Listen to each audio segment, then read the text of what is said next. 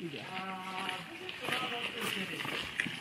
That's a strange name for the city, right? Chernobyl 2. Not number 1, but Chernobyl 2. The military decided to name the top secret military bases Chernobyl 2 because there was paranoia of the spies in the United States, and if some kind of spy somehow took a letter marking the address Chernobyl 2, it could seem like the letter is going to the Chernobyl 2 to the second part. Have Moscow 7, the same base 4, and goes to Washington. United States.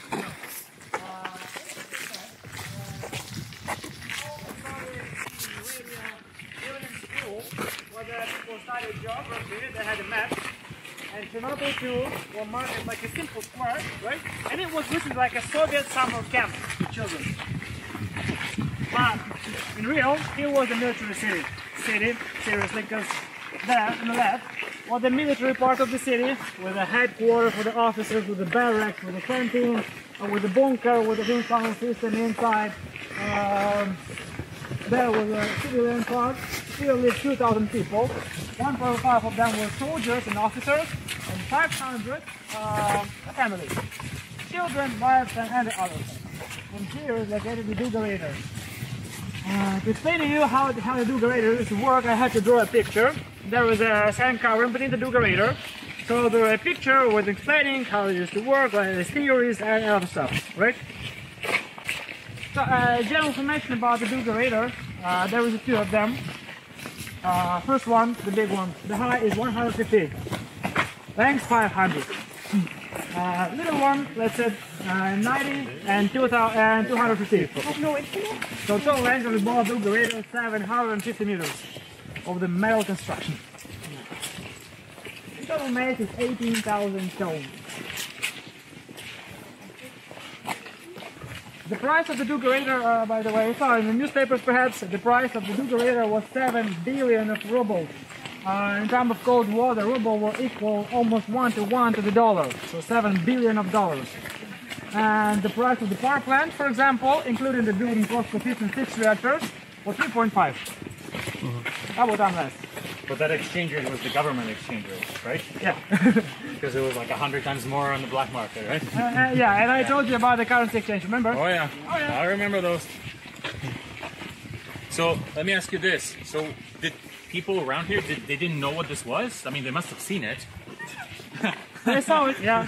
It was a and they just thought it was like a TV antenna or something? Yes, exactly right. People in the prepaid even, they had a 64 building, and it's even, it's really a little bit hard to hide it, I really right? want to watch Friends. All around. The people started to saw the Duga radar, the horizon, from the balcony, from the rooftop, and I was like, wait a minute, right? And they started to do the most like uncomfortable questions to the government, like, what the hell are we looking at? The answer from the government was pretty simple. As you said, TV antenna. Yeah. And Yeah, that was the answer for everything. I remember that. And the people believe that they are acting choice, you know, because the government telling us, and we have to believe that this is the government, and we are the nation, so we have to believe.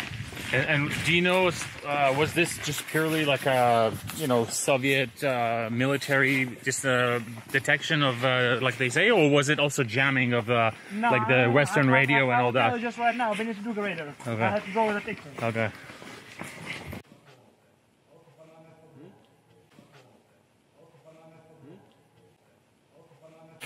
Can you find this or no? Normally? Normally not, of course. Not normally, yes, of course. And yeah, before you ask me, I want to answer, there was the one guy who fell from the top. Yes. Oh. Generally, I have to know the most important information about the Duga radar, the system of Duga radar. It was planned at the over the horizon early warning system. What does it mean, over the horizon?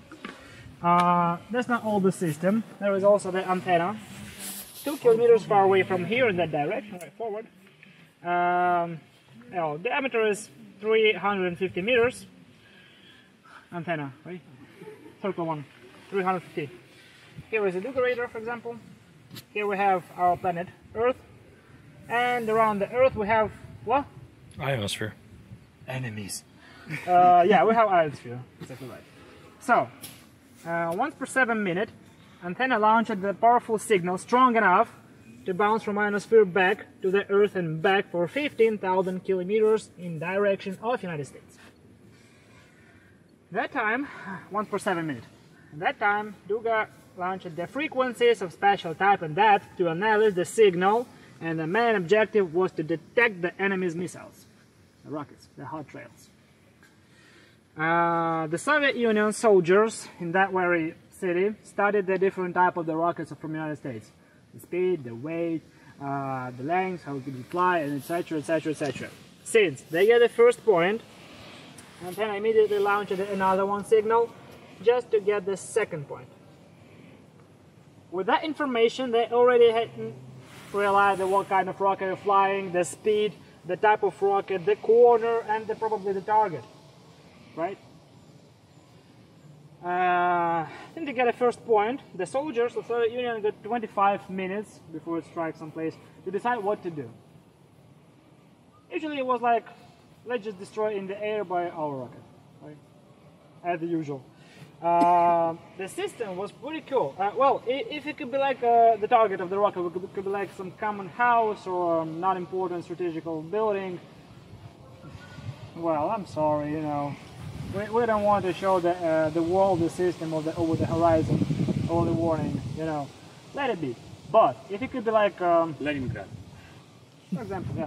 If it could be like the Duga radar itself, or one of the power plants, for example, or some sort of like strategical object, yeah, we have to strike the rocket by our own. Let it be the war. The price, remember, 7 billion. So double time more than the power plant. The system of the rays, the frequency, the signals, and the other stuff is really complicated and it's really incredible, but my favorite part of that story, the Duga radar never worked. And is that because there was never any rockets going? Or? No.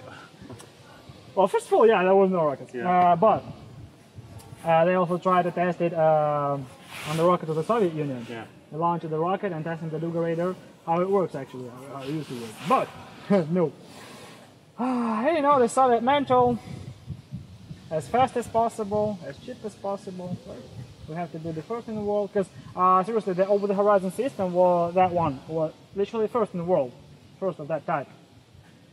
And the scientists who worked with the frequencies launched by the Duga radar, they had a lot of mistakes in calculation the depth and the type of signal and the other stuff. And the signal from the Duga radar started to interrupt each other with the TV signal, radio signal, the ships, the planes, everything with the frequencies. And the people start to hear that noise.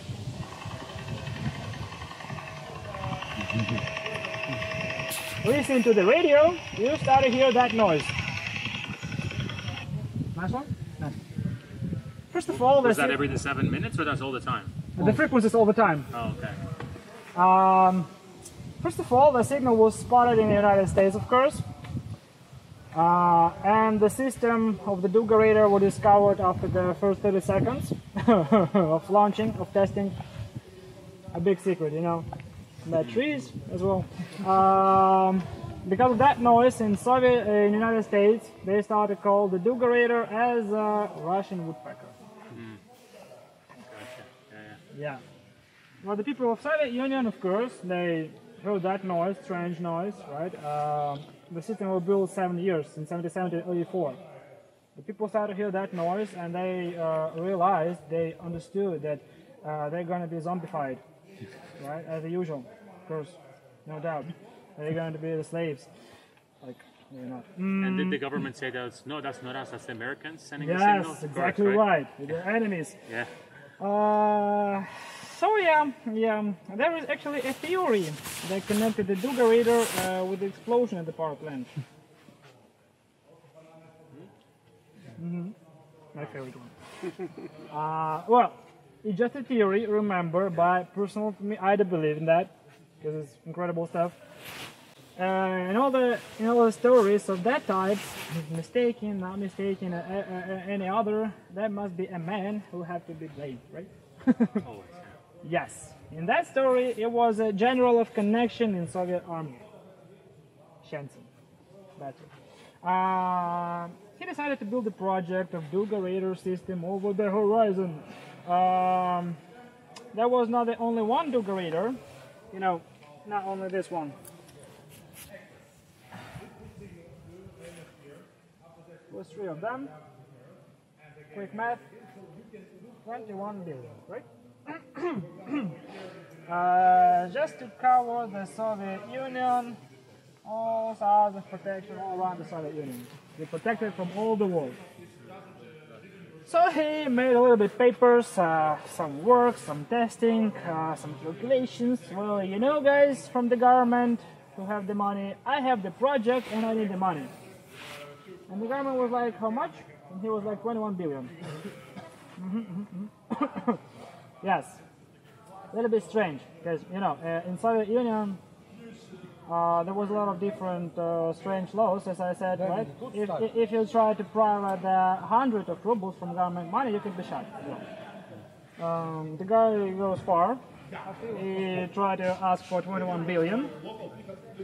He realized the responsibility.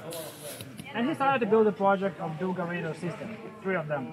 Second in the Ukrainian city Nikolaev, and the third one in the Siberia. Yes. Just Siberia for everyone, just like, you know. And so, The other ones are still there? No? I'll tell why, yeah. Actually, yeah. The network is So the project was finished in 84, in 77 to 84. Then 2 years of testing, it did nothing but then not. And then, I know, the Gorbachev himself was like, you know, what about the Duga actually? Your system, your brilliant system, what is that? What the money? He was like, I'm testing. It's pretty enough time for testings, you know? We need to have the results of the money spending, that amount of money. Let it be the first official test with the official report for the first secretary, for the main officials, for the main people who give you money, where you spend the money. 21 billion. It's not a joke. We could build 10 power plants with that money. Let it be the first official test, and let it be in the first day of May 1986.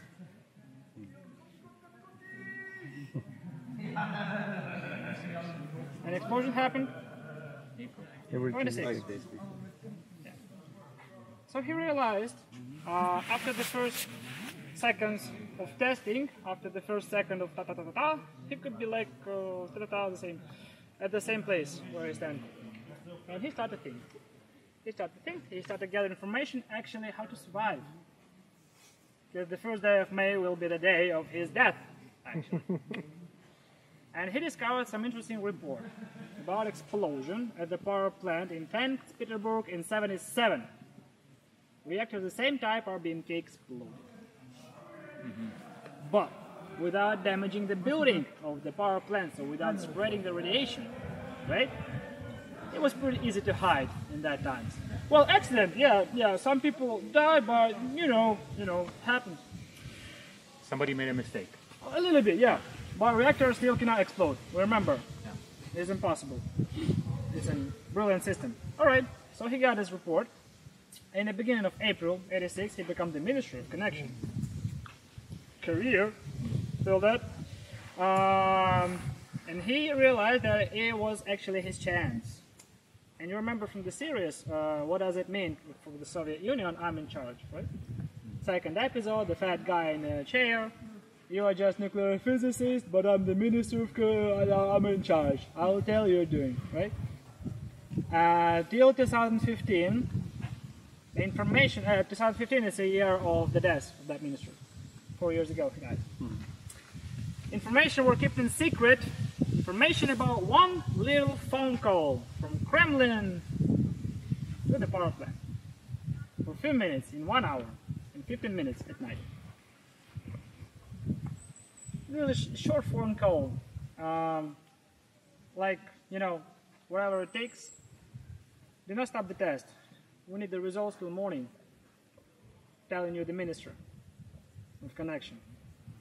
And there were 3 failed tests before, at reactor number 4. And it wasn't in good quality. And the first test, perhaps that minister didn't realize that it could be like the largest nuclear disaster in the world, but it was his chance. If something happens in power plant near the Pripyat city, it could be a little bit but delay, or to fix the Duga radar, or to leave the Soviet Union, whatever it takes. So he made that phone call, whatever it takes, do not stop the test, and by the cost of one life, hundreds of millions will die soon or later. Just a theory. I don't believe. That was a phone call from Kremlin to the power plant at 1 and 15. Who? Who need to do that phone call? Who else? At night time, before the test. There was a lot of opinions of the scientists. You cannot do that test. It's you know it's just like xenon pits. It's too dangerous. The steam inside the reactor its active core is damaged. We cannot do the test in that reactor, right? We have to do it like in the other one or later, or not today, not this night. But they did it by the order. Who need to give that order? That's for you to decide. Thank you. The other two Duga raiders were destroyed because of, actually they're facing the largest monument in the history of the money waste, right?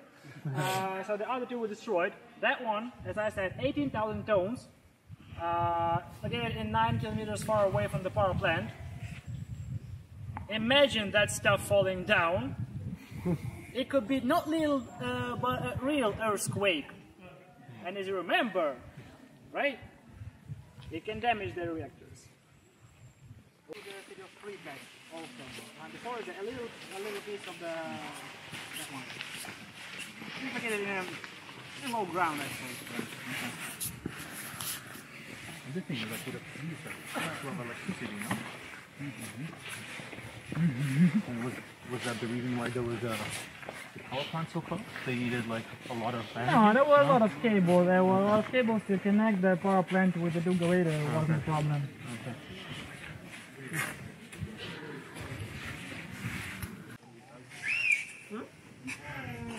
Does it go the whole length of the radar? Both of them, 750. They built this building to go the whole length of the structure? What a waste. Just for the cables.